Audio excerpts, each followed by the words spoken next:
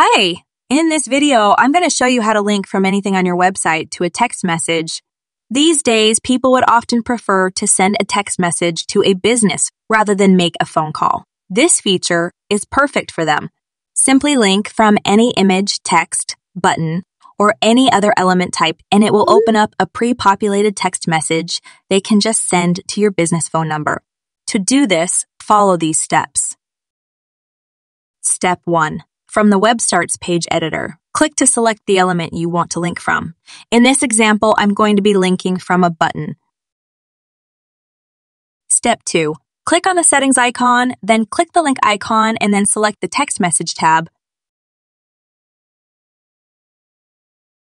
Step 3. Enter the phone number where you'd like the text message to be sent to into the field provided. Note you must enter the phone number in the displayed format starting with +1.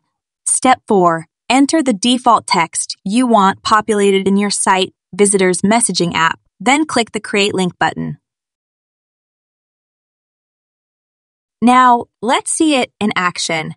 I go to the page where I added my text message link, click on the button, and it opens my default text messaging app. As a visitor, I can now edit the message or just tap send. Wow, that was fun and easy, and a great way to make it easier for my leads and customers to contact me from my website. That's it for this video. Don't forget to subscribe and visit webstarts.com to create your very own free website and see more helpful videos like this.